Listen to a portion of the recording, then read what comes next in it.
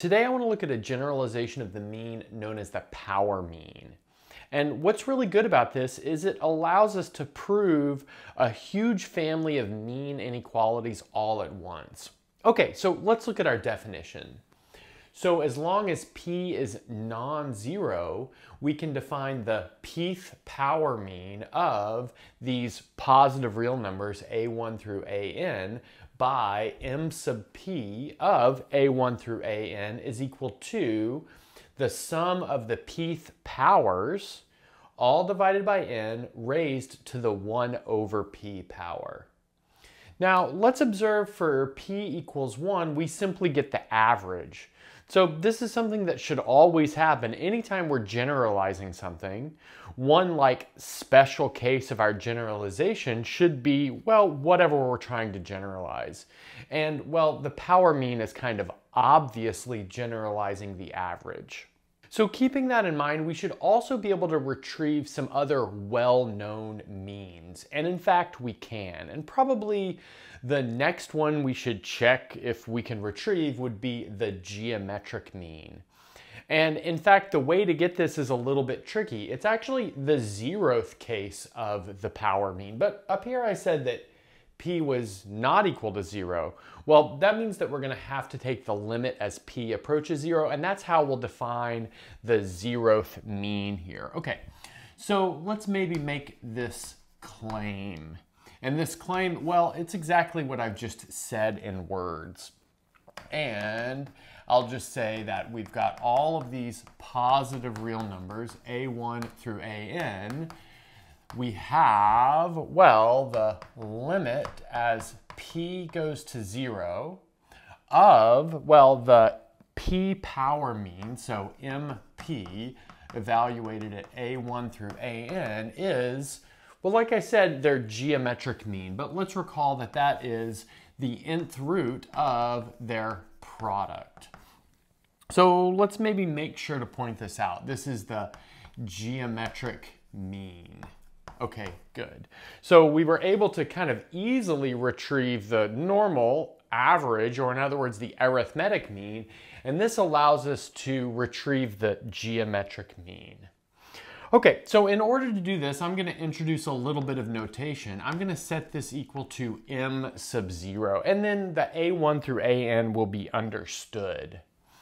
Okay, so let's maybe see how this might go. So we're going to start off by taking our m0 and, well, write it as the limit as p goes to infinity of the pth mean, but we'll write out what that definition of the pth mean is. So we'll have this sum a1 up through an, and those are all raised to the p power over n. And then we've got that all to the 1 over p. And now, unsurprisingly, this is an indeterminate form, because actually if it weren't an indeterminate form, we could really just define it without a limit. Well, that's not totally obvious, but I think that's kind of clear. So what type of indeterminate form is it? Well, let's notice that ai to the p is approaching 1 as p approaches 0. So I think that's pretty clear because anything to the 0th power is 1. And then 1 over p, well, that's pretty clearly approaching infinity. Okay, so what does that mean? That means we have a type of 1 to the infinity, which is an exponential indeterminate form. And the way to handle exponential indeterminate forms is by using L'Hopital's rule after taking a logarithm. So let's take a logarithm. So we've got the natural log of m naught is equal to the limit as p goes to 0 of, let's see, we'll have the natural log of a1 to the p added all the way to an to the p minus the natural log of n over p. So that's by using some logarithm rules. And now we still have an indeterminate form. Notice as p goes to 0, the argument of this natural log goes to the natural log of n, but then we're subtracting the natural log of n. So now we have an indeterminate form of type 0 over 0. But with an indeterminate form of type 0 over 0, we can take the derivative of the numerator and the denominator. In other words, we can apply the standard L'Hopital's rule. Okay, so let's take those derivatives. So we'll have the limit as p goes to 0. Well, the limit of the natural log will be 0. The limit of p will be 1. So we just need to worry about this limit of the natural log of all of this stuff. So by the chain rule, the argument will go to the denominator. So let's write that in. We've got the sum of the pth powers. And then, well, notice that p is our variable, and we've got to use the rule for a derivative of an exponential function that has a base that is not e. So the derivative of a1 to the p will be the natural log of a1 times a1 to the p. And likewise, the derivative of an to the p will be the natural log of an times an to the p. So we've got something like that. But now, do we still have an indeterminate form or not? Well, like we discussed up here, all of the ai to the p will approach 1. So that means, like, for instance, this term will approach 1, the next one will approach 1, all those a1 or ai to the p will approach 1. Same thing's happening in the denominator, but adding them all up in the denominator will give us an n. Okay, but then after that, well, we've taken care of our limit as p goes to 0. So that simply leaves us with 1 over n times the natural log of a1 added all the way up to the natural log of an. But now we can apply logarithm rules to get the natural log of the nth root of a1 multiplied all the way up to an. So that's like taking the sum of logarithms and smushing them together into a log of a product, and then we've got the exponential rule as well. But now let's see what we've got. We've got the natural log of our limit is equal to the natural log of the nth root of the product. But now exponentiating both sides gives us exactly the result that we need. So in other words, yes, we can achieve the geometric mean, and it's via this like 0th power mean defined via a limit. Okay, so now let's look at another interesting limit, and that would be the limit as p goes to infinity. So we've just shown that we can get the geometric mean via a limit, and we can also get maybe two things that we don't consider means but are extremes via limits as well. And that is the maximum value as well as the minimum value. And so we'll prove one of them, and then the other one will be really similar. So we'll show that the limit as p goes to infinity of the p mean of a1 to an is simply the maximum of all of those numbers. And similarly, if you let p approach negative infinity, you get the minimum of all of those numbers. Okay, so let's see how this goes. So we're going to, without loss of generality, assume we've got an ordering on the numbers a1 through an. This just allows us to like do the calculations a little bit easier. So without loss of generality, let's assume that a1 is bigger than or equal to a2, which is bigger than or equal to a3, and so on and so forth, down to an. And remember that an has to be positive here. Okay, so now let's look at our m sub infinity, which will be this limit as p goes to infinity of, well, this object over here. But I'm going to actually factor an a1 to the p out of the numerator. So let's see what that'll leave us with. We have a1 to the p factored out of the numerator, and we'll be left with 1 plus a2 over a1 to the p plus a3 over a1 to the p added all the way up to, let's see, an over a1 to the p.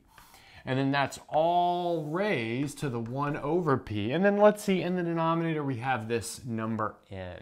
But now let's observe that we can factor this a1 to the p out and take its pth root, and that simply leaves us with a1.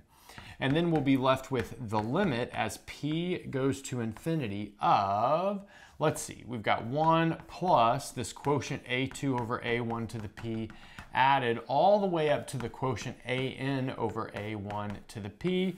This is all over n and then raised to the 1 over p. And now let's see what's going on here. So the inside of this parentheses is actually approaching some number. But it's a little bit unclear what number it's approaching because it depends on if this is a strict inequality or not. So if this is a strict inequality, then all of these will be going to 0 because a2 over a1 will be less than 1, and then all the other ones are smaller. But if this is equal to a2 or a1 is equal to a2, then we have another copy of 1 here. But all of this is kind of okay because all we really need to know is that this is within some sort of set of finite numbers, and it is. So, like I said, if we have strict inequality, we'll simply get 1 over n for that limit because all of those will go to 0. If we've got equality just at one level, we'll get 2 over n. And so on and so forth. If we've got equality at all of the levels, we'll get n over n. So that's what's happening within those parentheses. But check it out. As p goes to infinity, this 1 over p will be going to 0. But that means we've got just some number raised to the 0th power, which will give us 1. And then multiplied to this a1 will simply give us a1. But then by our choice up here, a1 is the maximum, and that, well, finishes what we wanted to show here. Okay, so next up what I'd like to do is prove an inequality involving these power means, which will immediately imply inequalities about maybe more commonly known means. So in order to motivate our final result, let's recall the inequality of the so-called Pythagorean means. So the harmonic mean is less than or equal to the geometric mean, which is less than or equal to the arithmetic mean.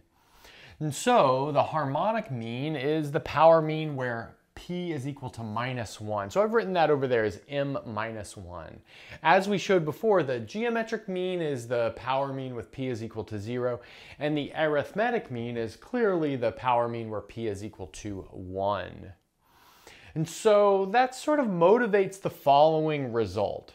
And that is if p is less than q, then the pth power mean is less than or equal to the qth power mean. That's, like I said, what this is hinting because -1 is less than 0 and 0 is less than 1. Okay, so we're going to focus on the n equals 2 case here. It's pretty easy to like extend it, but I think maybe we'll get a good view of what's happening with the n equals 2 case. So that means that we'll show the following, that a to the p plus b to the p over 2 raised to the 1 over p is less than or equal to a to the q plus b to the q over 2 to the 1 over q. And that's if p is less than q. But let's notice that this is equivalent to the following statement, where we'll define a function f of x by a to the x plus b to the x over 2 raised to the 1 over x is an increasing function. But I don't really mean a strictly increasing function, I mean a weakly increasing function. So sometimes that's called a non-decreasing function. And that's because this strict inequality here gives us a non-strict inequality here. And recall that we get equality for these means if and only if, well, their entries are equal to each other.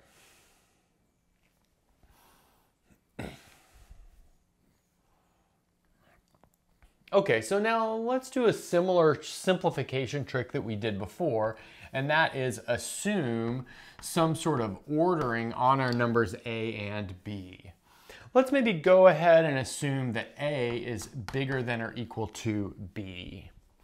And so let's notice that that turns our study of f of x being increasing to an equivalent study of, well, I'm going to write f of x as a times 1 plus b over a to the x over 2 raised to the 1 over x is increasing. Well, that's actually not changing f of x.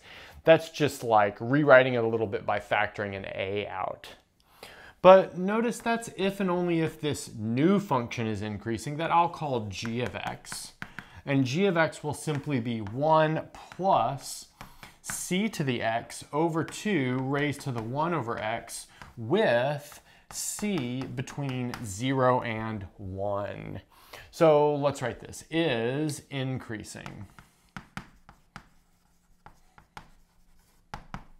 Great. So that's like a little simplification procedure on the function that we're working with.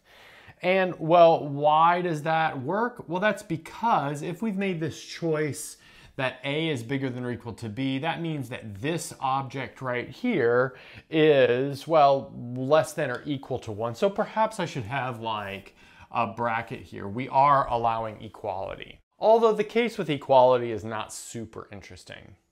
Okay, but let's recall that a function is increasing if and only if its derivative is bigger than 0. Or in the case that we're talking about something that's non-decreasing, which we're actually interested in, we'll say that the derivative is bigger than or equal to 0. So this is if and only if g prime of x is bigger than or equal to 0. Okay, well, so now let's take the derivative of g to see what it looks like. And I mean, this is just like using the chain rule a couple of times and the derivative of an exponential function where the base is not e. Okay, so anyway, so we'll start with the natural log of 1 plus c to the x over 2 times 1 plus c to the x over 2 raised to the 1 over x. That's like the derivative of our outside function where we've got like all of this stuff to the 1 over x. Now we've got to take the derivative of the inside function, which is 1 plus c to the x over 2. So that'll end up leaving us with, let's see, the natural log of c times c to the x all over 2. And now we can study the size of all of these. So let's note that this object right here is definitely bigger than 0. It's definitely positive, just given that c is bigger than 0. And then, well, let's notice that this natural log of c object, maybe I'll circle that in red, is actually less than or equal to 0. That's because c is less than or equal to 1. Oh, but then if c is less than or equal to 1, then the argument of this natural log is also less than or equal to 1 because we're like essentially averaging it with 2. So that makes this less than or equal to 0 as well. Oh, but then all that's left over is this c to the x over 2, which is clearly bigger than or equal to 0. So in the makeup of g prime, we have two terms that are definitely positive and two terms that are definitely less than or equal to 0. But putting that all together, we see that all in all, we've got an object that's bigger than or equal to 0. But if the derivative is bigger than or equal to 0, it means our function is non-decreasing or maybe weakly increasing. But then recall that if g was increasing, then our function f was increasing, but then our function f being increasing essentially gave us that our mean inequality held in this n equals 2 case, which was the case that we were interested in. So if you're still around, thanks for sticking around. And if you haven't subscribed yet, maybe consider subscribing. It would really help out the channel. And that's a good place to stop.